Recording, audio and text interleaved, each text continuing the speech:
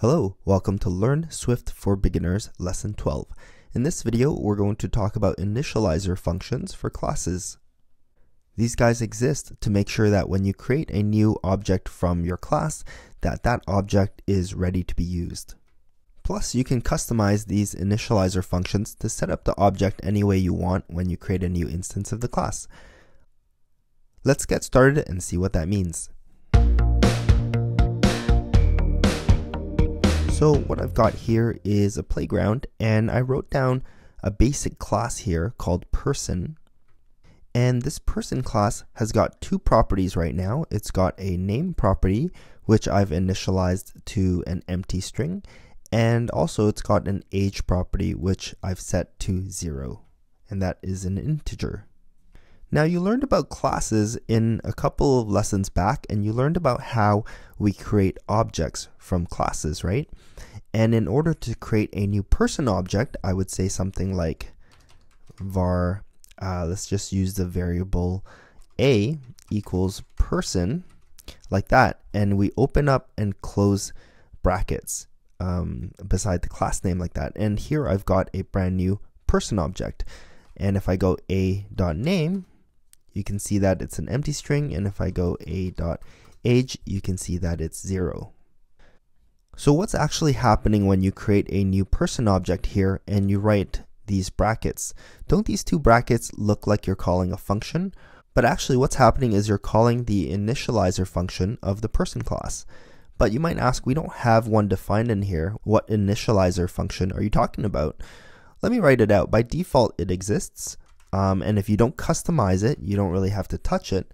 But that initialization function looks like this. It just uses the keyword init, and it has these two brackets. And then in here, in between this, just like a function, you can define code in here to set up your object. So what's happening when you create a new person object with this line of code here is you're actually calling this init function of the person class.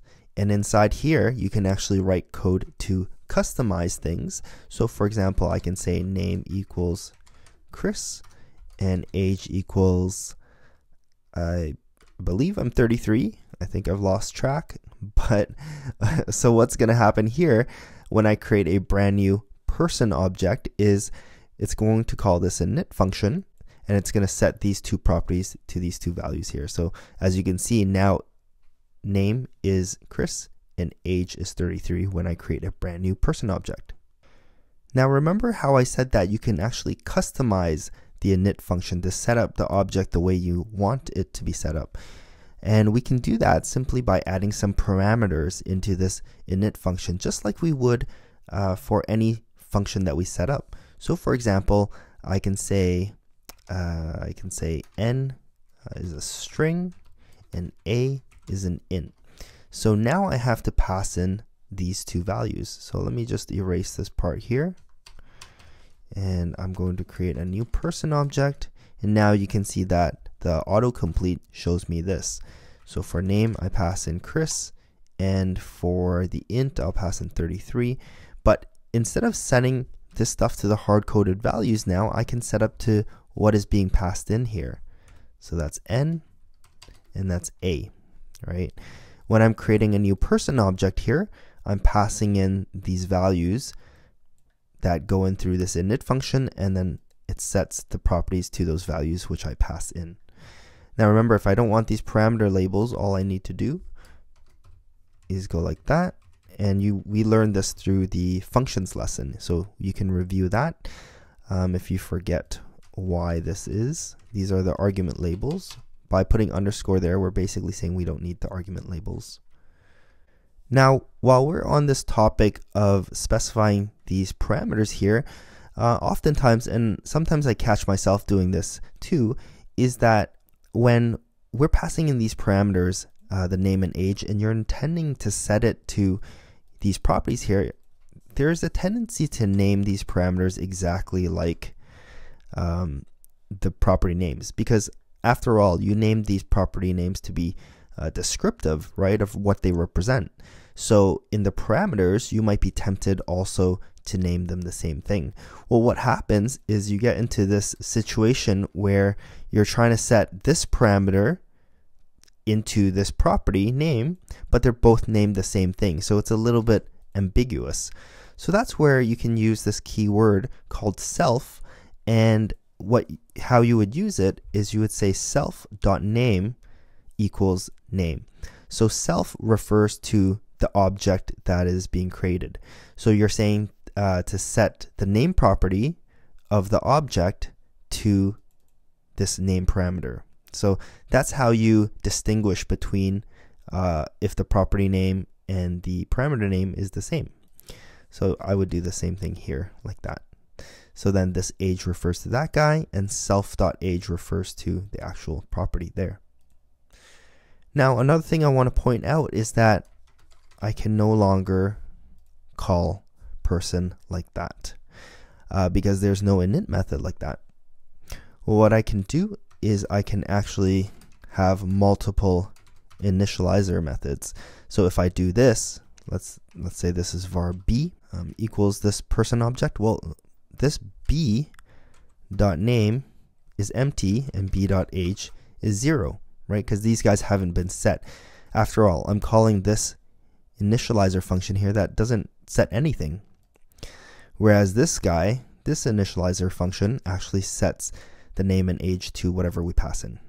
Now there's one very important thing we haven't talked about yet regarding init functions. I mentioned in the intro to this video that the init functions are there to make sure that the object is properly initialized and all of its values are set, making the object ready to be used. So in this case right here for the person class, I've declared two properties and I've already preset them or initialized them to these values here. So really the init function has nothing to do.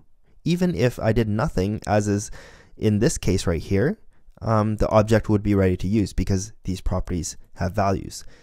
In the next lesson, I'll show you how you can sometimes, if you need to, declare these properties without setting or initializing them to values. So it would be something like this. You wouldn't write it out like this, but just as an example, you wouldn't set it to anything, so there would be no values in here. In that case, when you create a new person object, the init function would be responsible for making sure that these guys do have a value. Because if not all of these properties are initialized to values, then the object is not considered to be ready to be used. So the init function is there to make sure that the values are set. And like I said, so far you haven't learned about how to declare these properties right here without setting them to values. I've always have set them to something, but in the next lesson you'll learn how to do that. And then we'll dive a little deeper into initializer functions and talk about how there are two types called designated and convenience initializers, and so on and so forth. Okay, so thanks for watching. Remember to give the video a thumbs up and subscribe to the channel if you haven't already. I'll see you guys in the next lesson. Bye for now.